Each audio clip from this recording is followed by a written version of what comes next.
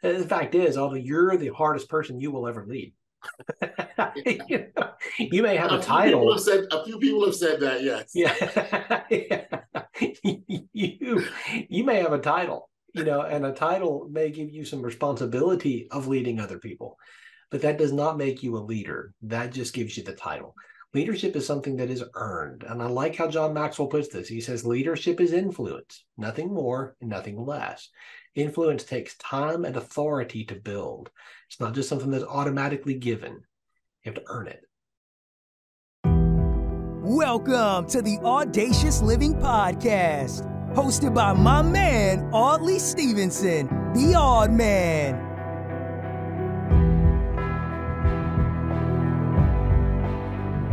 Greetings and salutations. Welcome to the Audacious Living Podcast, where we're dedicated to help you live your best audacious life ever.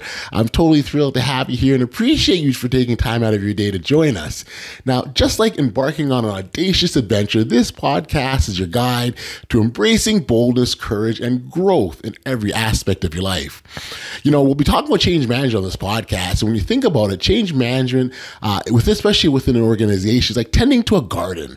Just as the way the gardener must carefully plan and nurture and adapt to the changing seasons to cultivate a thriving garden, a leader in change management must cultivate a supportive environment, foster growth, and adapt to evolving circumstances to drive organizational transformation. Today, we have a special guest who knows a thing or two about managing change. William Attaway is a renowned leadership expert, and he joins us to share his wisdom on catalytic leadership and how it can transform your life. William's insights are a beacon of light for those seeking to lead with intention, make an impact, and unlock their full potential. Get ready to be inspired and empowered by William's journey and expertise.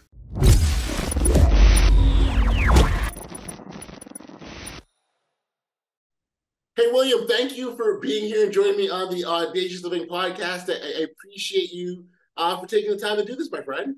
Hey, man, thanks so much for the invitation. I'm excited to be here. Thanks. No, I listen. I as I was saying before we press record, that I so much enjoy these conversations because of what they offer. So the inspiration and the insights, and there's so much good information out there, and so I do appreciate you contributing to the cause. That's much appreciated. The aspect or topic you sort of specialize in around is leadership. Which is fantastic. Quite frankly, it's kind of one of my favorite topics, and more so because for the longest time, when I thought of leadership, it was always this thing that people had. I didn't understand the concept of personal leadership or anything of that nature, or leading yourself. I was always, you were in this designated role, you're in this designated position, and that's what made you a leader. But the fact of the matter is, that's nowhere close to reality. That's only a part of it, a fraction of it. There's far much more, isn't there? Absolutely. The fact is, although you're the hardest person you will ever lead. You may have a title. A few people have said that, yes. Yeah. You may have a title, and a title may give you some responsibility of leading other people, but that does not make you a leader. That just gives you the title. Leadership is something that is earned. And I like how John Maxwell puts this. He says, leadership is influence, nothing more and nothing less. Influence takes time and authority to build. It's not just something that's automatically given. You have to earn it. Yeah. And that's the piece that I think is oftentimes forgotten, because, and then the other part about it too is if you're a new leader. So let's say you earned it, you've gotten it.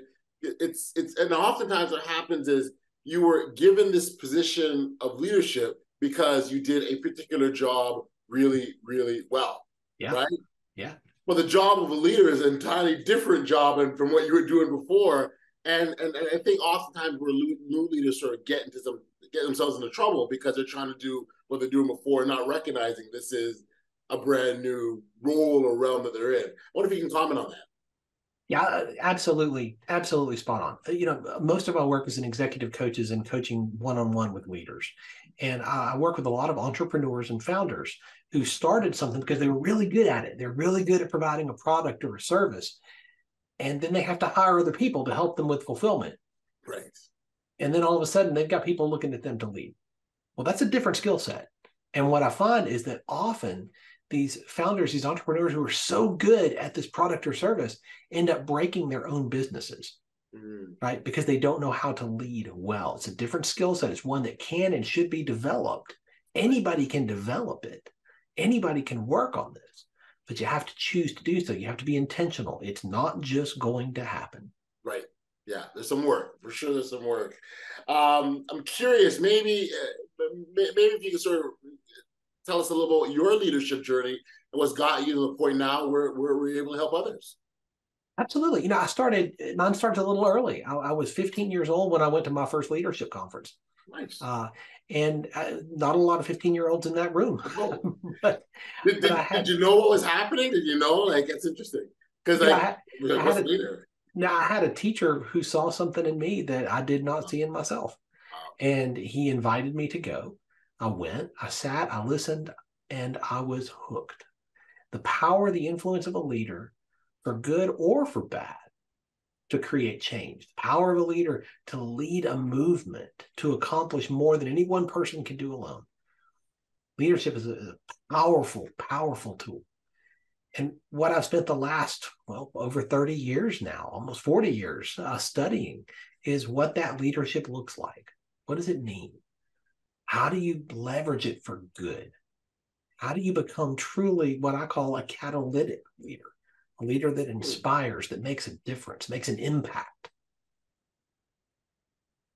It's interesting. You intentionally said for good. Yes. And I want to zero in on that for a moment because you can use leadership for bad, and it can work just the opposite way as well. So the fact that you've identified it specifically in that manner, I think it's a point worth noting because it can go either way, really. It's like a hammer. You can use a hammer to build a house, and you can use a hammer to break somebody's knees, right? I mean, same hammer. Right.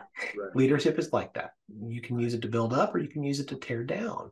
And the reality is we don't have to look very far into the history book, do we, to find people who have used their leadership influence not to build people up, but to tear them down, to destroy them. They've led movements, but those movements were not for the better of other people. Right. And this is such a danger, and this is something leaders have to be so mindful of. One of my mentors, Andy Stanley, says that your words weigh 10,000 pounds as a leader, whether you want them to or not. Your words weigh 10,000 pounds. You may say, well, I don't want my words to be taken that heavily. Oh, I hate that for you. That's reality. Deal with it. You're the leader. Your words are going to weigh 10,000 pounds. Now, are you going to be mindful of that? Are you going to understand that words matter, that language matters?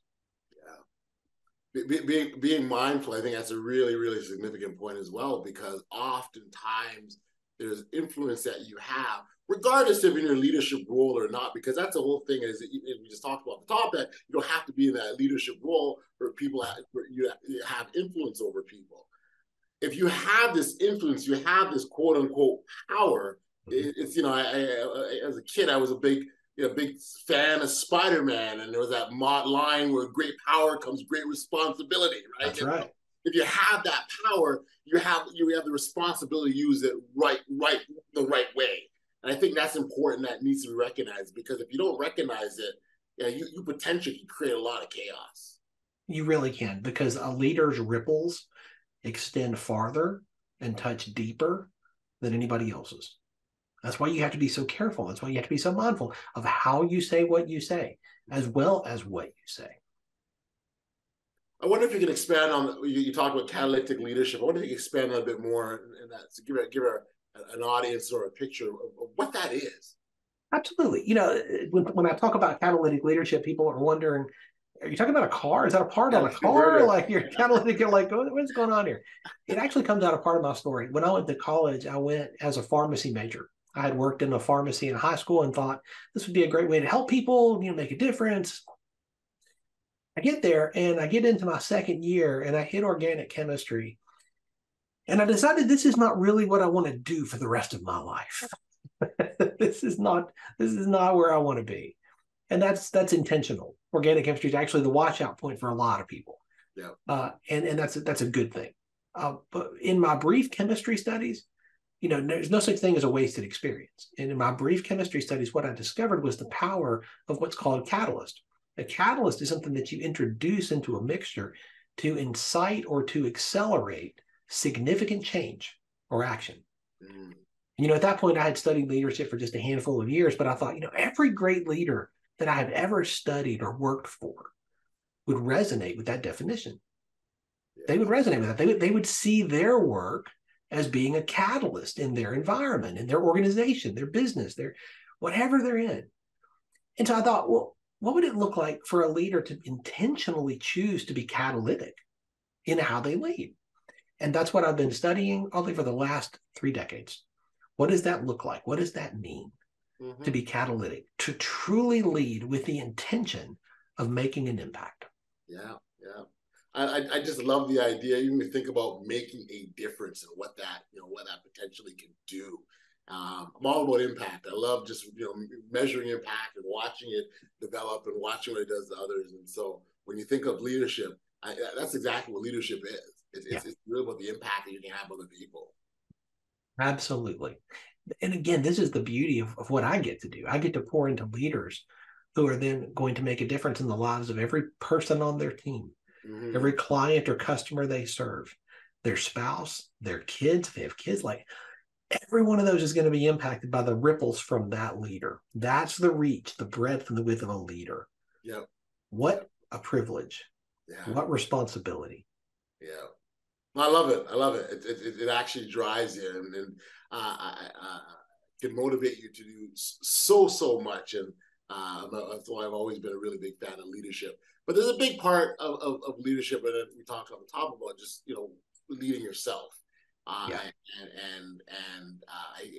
What I liked about your story, at the age of 15, someone saw something in you. Yeah. And that is leadership in itself, to be able to bring out the best out of others, because that's really what leaders are, their role is. And that happened for you, and here you are now. So I think that's a phenomenal way to get started, if you ask me. Well, I think we have to understand the power of our invitation as a leader. Yeah. Learning to lead yourself is a skill. Learning to recognize leadership in other people and invite them when they don't see it. And that's an incredible privilege and power. Here's another way that your words weigh 10,000 pounds. Because when you speak as a leader into the life of someone who doesn't see themselves that way yet, who doesn't see what you see, you can help to bring that to reality. It's really hard to see the whole picture when you're in the frame. Absolutely. Yep. No, I love that, because in fact, I can remember an instance. So for several years, I was a commissioner of a Canadian basketball, like a big basketball fan. Nice. And I had a friend of mine who was ill for a number of years, battling he was fighting with cancer.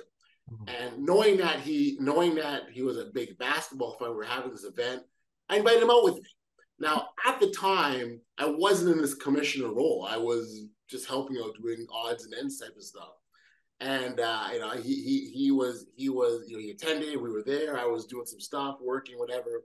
And at the end of the night, I remember we were driving home, and I said, "Hey, well, how was it? What did you think about it?" He goes, "Oh, it was fantastic. It was great. I loved it. Thank you for inviting me." And he said, "Audley, I can see you running this league one day." And I remember my first call was, "No, Rick, you gotta be kidding me. No way. No, no." And I remember just shooting it down. He kept saying, no, I see it. And I'm like, "No, Rick, what are you talking about?" Well, 5 years later, what he spoke into existence, it was exactly what happened. Yeah. And I remember, the piece around the story that always resonates with me is, sadly, Rick had succumbed to his illness prior to me getting this appointment. And I remember in the moment when, I got this call and I was asked, "Hey, the board of directors is thinking this direction. Why you assume this role? What do you think?" And I instantly thought of Rick. I'm like, "Oh my gosh, this is exactly what Rick saw." And I remember sort of feeling this kind of a sadness. I'm going, he's not here to witness this thing that, he spoke into existence. But then I realized that, he didn't need to be, because he already saw it years before. Exactly right. Right. And so powerful. And so when you talk about that, I'm living in proof that absolutely is true. It does happen. People see stuff in you, and whether you see it or not, it's there. And I think, and so my advice has always been, when someone comments or someone makes that suggestion, before you shoot it down, stop and listen. So good, Ollie. That so spot on. Your words weigh 10,000 pounds. We've covered that, right? The power of your words. But leaders also, Maxwell teaches us, see before anybody else sees, right? They see what could be. They see what should be. What did he see in you? He saw what could be. He saw what should be. He saw it. He heard it, touched it, and he made it real for you. Yeah. That's a leader. Yeah. No, always. It's been, again, it's one of those things where you can read it in a book and go, oh yeah. But when you live that experience, like, oh wow. Yes. Now I get it. Absolutely. Spot on, man. I love that. Yeah. Tell me, and talk about the role of a leader during the process of change. Change is hard for people. It's often been said that nobody likes change, and I would beg to disagree. I think certain people like change. The people for whom it was their idea, they like the change. Right? If it's your idea, you're all about it. If it's not your idea, less so. And a leader is the person who stands at the front of the room and helps to explain not just why things should be a certain way, not just why things could be. They don't just paint a picture of why we need to go that direction. They also explain why you can't stay here. They also explain why it's not tenable to just keep the status quo. That's an important part. And this is something that I think a lot of leaders forget when they're dealing with change management. They have no problem painting a picture of what could be and should be. They have no problem painting a picture of there. That's absolutely it. But a whole lot of people are going to say, why can't we stay here? This is comfortable. This is what has been. I like it. I'm used to it. This is all I know. Why change? Right. Why change? I'm good. And I think that's why it's so important to say, okay, and this is why we can't stay here. Go ahead and get in front of it. Call out the elephant in the room, take away some of its power, and say, no. We can't stay here. And this is why. Right. There is something to be said about that, when you can paint a picture of what the future state will look like. Yeah. Right? And so it's in addition to saying, hey, we've got to change, here's why, here's what we're moving towards, here's what it looks like. And so we've always heard about the power in that why, and it really started with the why, but it really is true. When you can connect that why to individuals, what matters to them, what it's significant, you can make significant change. Even those who are leery from the very beginning, you can make that change for them. Absolutely. And you understand that the leader's job is to take up the microphone and do just that. Too many people think they can shy away from the microphone part of leadership.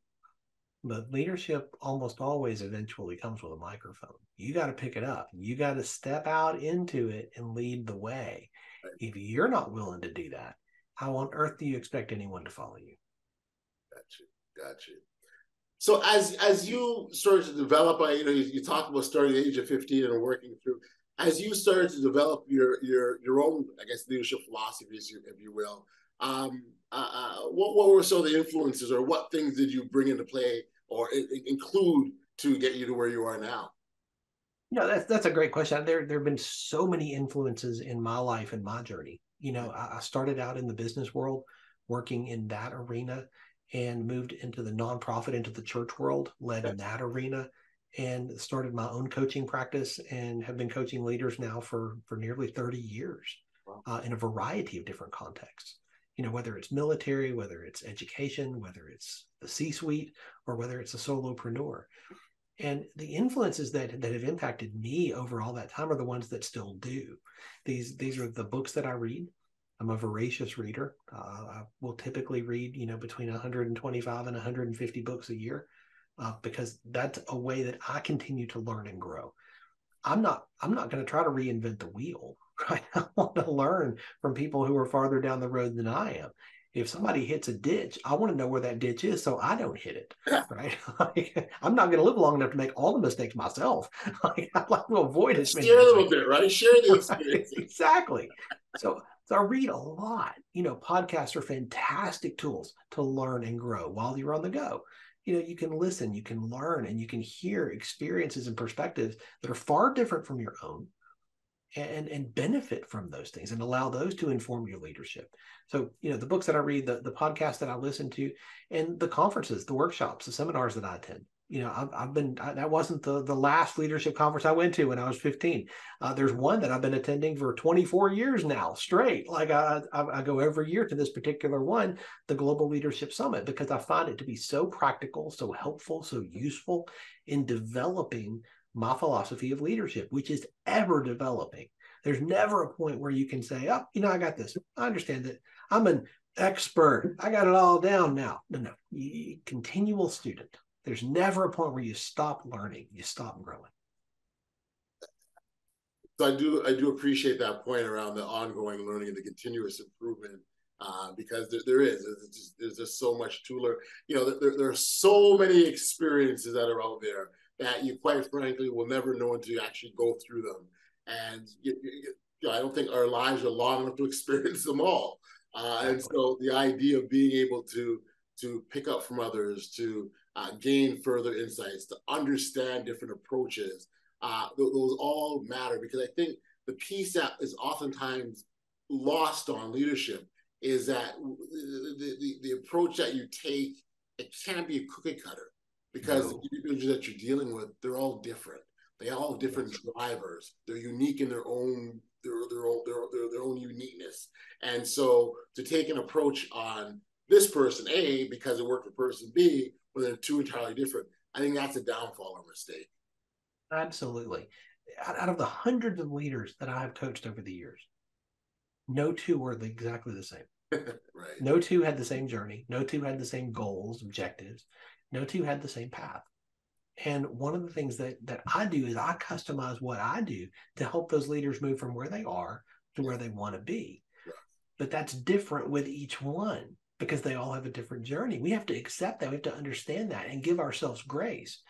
Too often when we start as a new leader, we want to copy, right? We want to copy a leader that we admire or that we respect, whether it's one we've known and worked for personally or one we've admired from afar. That's normal.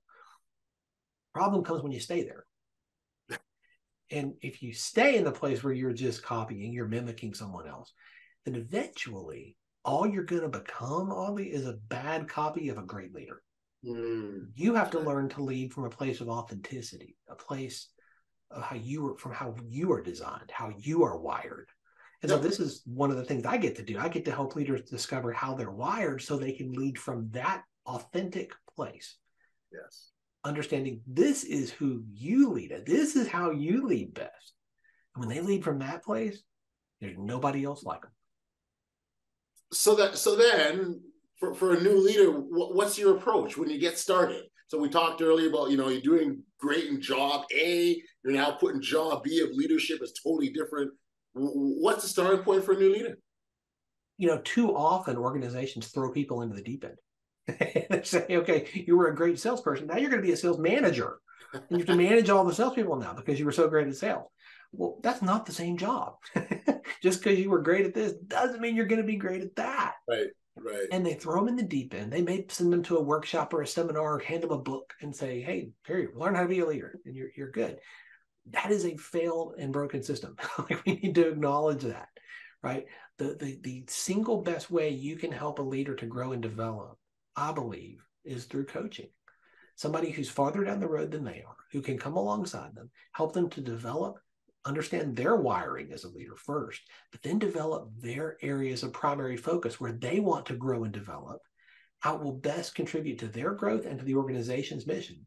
And when you do that, then you're impacting that person for the rest of their life, because you're teaching them how to lead, how to grow, how to develop. So that's the first thing I say. When you have a new leader put into a role, they need a coach. They need somebody who's going to come alongside them and help them to learn how to learn, to learn how to grow and develop. I do think that there's some value in as a new leader in giving yourself a little bit of grace. That you're probably gonna make a mistake or two along the way. I remember or 10. Well, yeah, okay, sure. Yeah, we're rounding up. Yeah, let's round up to 10. I think back to that leadership appointment I received, and my biggest mistake early on is because I was so used to being a doer, that I kept doing. Yes. And I wasn't leading. And in fact, it took me a while to make that distinction where, no, my role has changed. And it was just really easy to jump in and get my hands dirty because I've always done it that way. And I'd probably say the first year, I didn't replace myself, right? I was doing, and that led to some challenges, right? Because it was like, well, I was feeling, oh man, is this too much? I'm really busy. I got so much going on. And not recognizing that I was making it harder for myself by not stopping the old job, right? And I think you keyed in on one of the biggest challenges people have when they move into a leadership role. We find that high performers get things done. Right. They get things done. Yes. And then we put them in a leadership role. And what do they think their job is? To get things done, because that's what they've always done. That's always been their path to success. That's right. As a leader, your job is not to get things done. Your job is to get things done through other people. That's right. It's to lead your team to get things done. Oh, now that's a whole different ballgame. Now, if you're focused on the doing, if you're focused on getting things done yourself, you're not leading. You're just doing. Yeah. No, you're absolutely right. You're absolutely right. It really involves a shift in mindset, doesn't it? Yeah, it really does.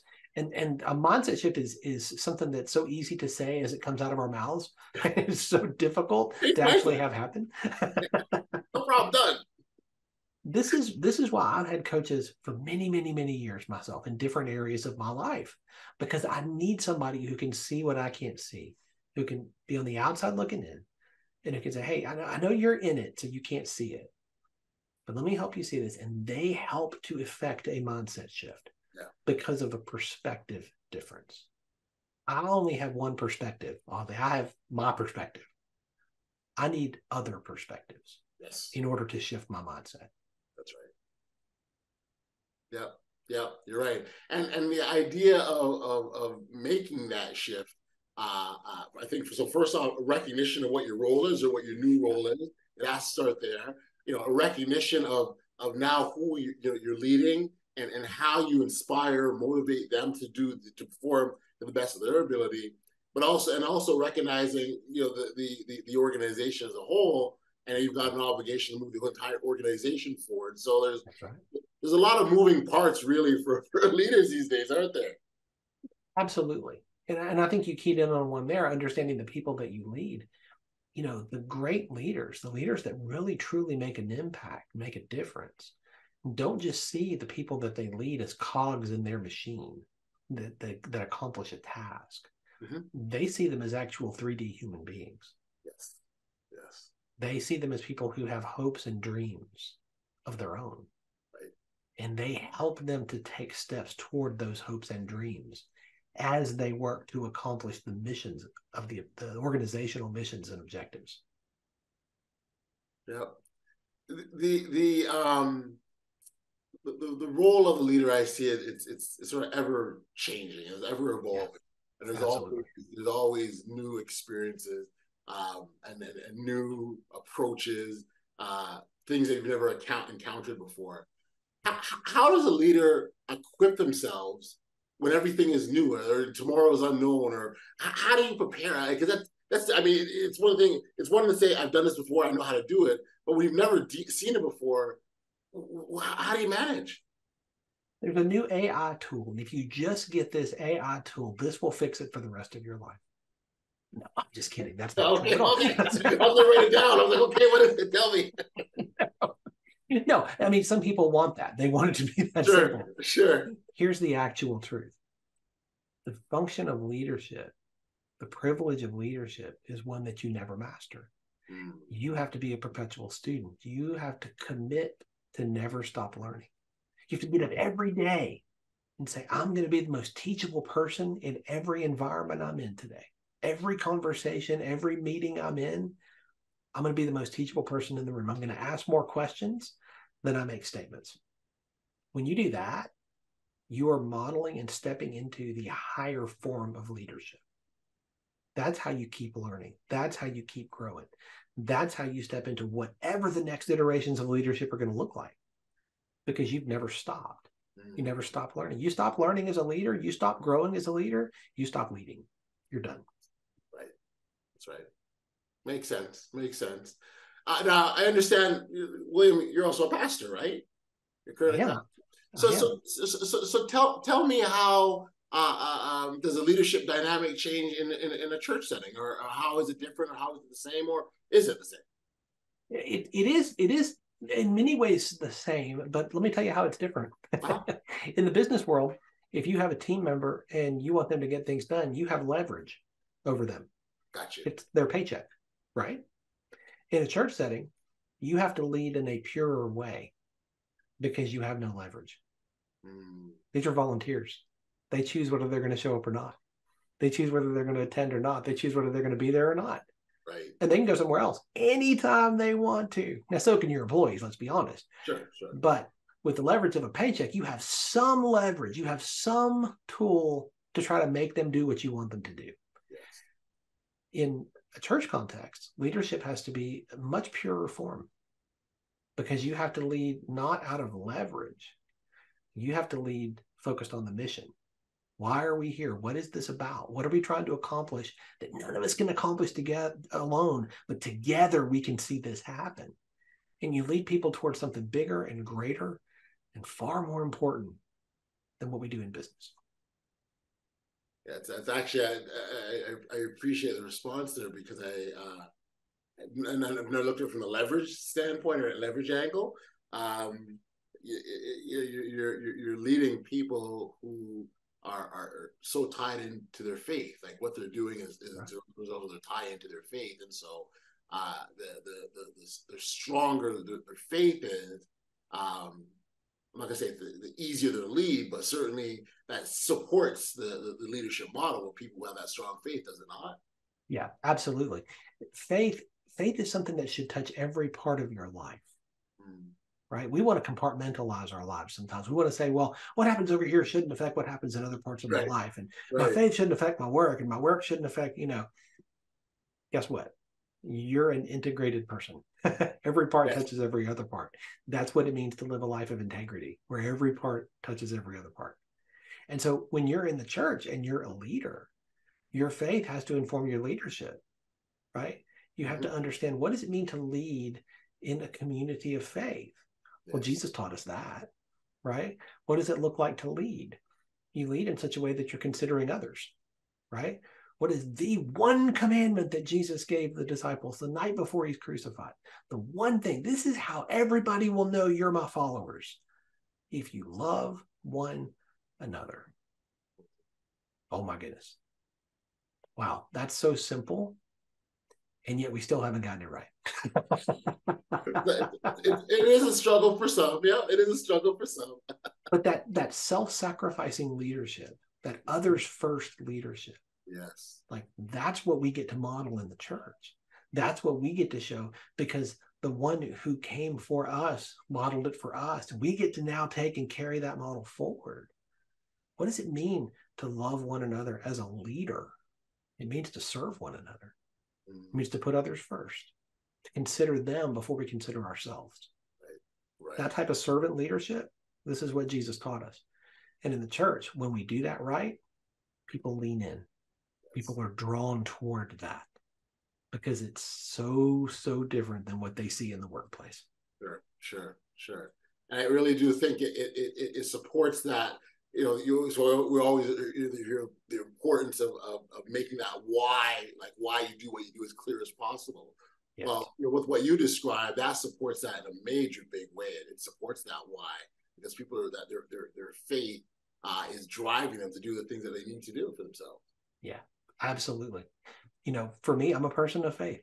right? This informs every part of my life. And that also informs how I lead and why I lead, to your point. Why do I do what I do? Why do I do it the way that I do it? That's why. There's a line here. I'm going to read it because I think it's great. You talked about, you're helping individuals, conquer challenging situations and max out potential with clear-minded, focus, calm, control, and confidence.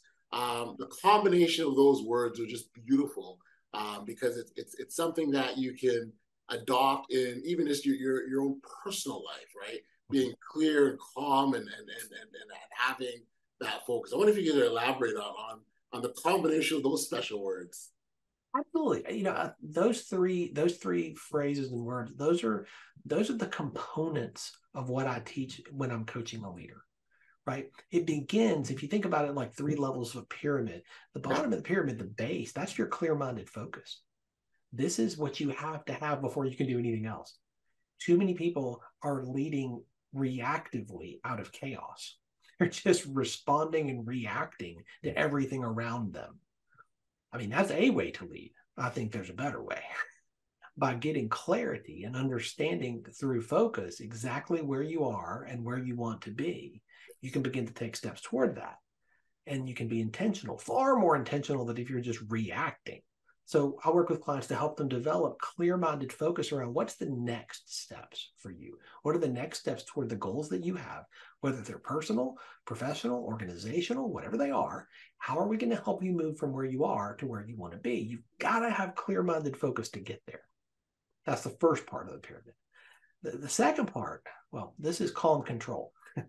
So often when you're in that chaos, you're in that whitewater phase, like everything is just bubbling and churning all around you, and you're just, it's hard to be calm.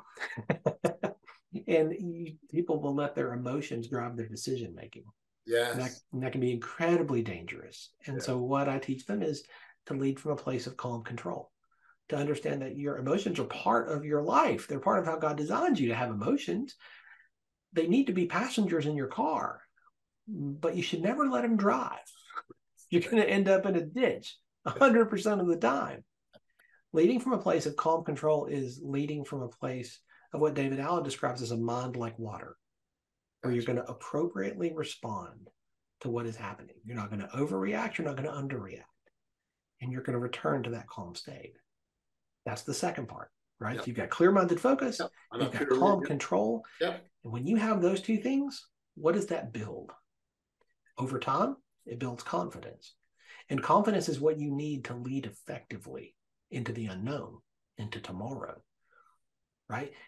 What happens today helps you to develop the confidence that you need to lead into tomorrow. Yeah, and I do see the natural synergy between all 3 of those levels, and then that focus and being able to be very clear, managing your emotions, and then creating that confidence, and that can open up the doors for all sorts of great things. And so I think that's a really great way of breaking that down. You've got a book out, William. I wonder what you can fill the listeners in on what that's all about. Absolutely. So, like I said, I've been coaching leaders for a while, almost 30 years now. And in my most recent book, what I did is I tried to capture a lot of the threads that have run through many of those coaching conversations. Not everybody has the resources to invest in one-on-one executive coaching. And so this book is a way that I've tried to make some of these lessons, these principles, accessible for anybody. You can take and you can learn 12 of the key principles, these threads that have run through so many of these conversations that can help you to move from where you are to becoming a more catalytic, intentional leader. Wow. I think it's great. Like, I really do. I'm all about the impact and what people can, how they can impact others and the way they do it. And there's different styles and approaches, no question about it. But I think that's the fun part of the leadership journey. We've been talking so much about, oh, they got to do this, they got to do that. There's this, but there is a fun aspect of it once you sort of find that sweet spot, and you can do all sorts of great things. And so I don't want to make it all sound like it's tough, because there are some really good benefits to it, aren't there? There are, there are hard days, because there's hard days doing anything. But when you can pour into somebody and invest in somebody and paint a picture for them of something that they don't see in themselves yet. Yep. Like someone did for you and someone did for me. And then that happens. And they develop and they grow. Yes. And they become a leader. Mm-hmm. And there's nothing like it. Yeah. Sweet. Very sweet. William, this has been awesome, man. I so appreciate you being here and sharing the manner in which you have. I think your insights are bang on. And I mean, you're look, doing this as 15 years old, you obviously picked up a few things along the way. So I want to thank you for that.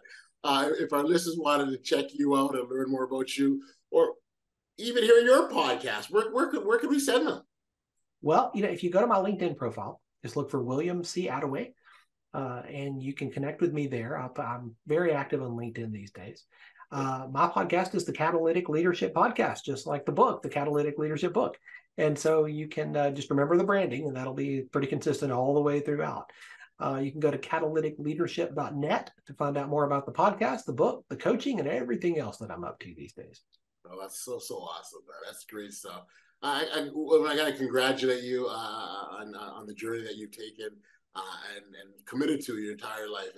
I think sometimes when we take advantage of the fact that, or take for granted rather, that we found our journey, we're living our purpose, right? I do think that should be celebrated, recognized, and you've certainly done that clearly.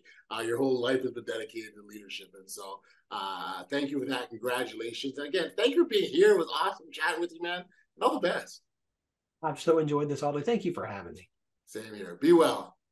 You too.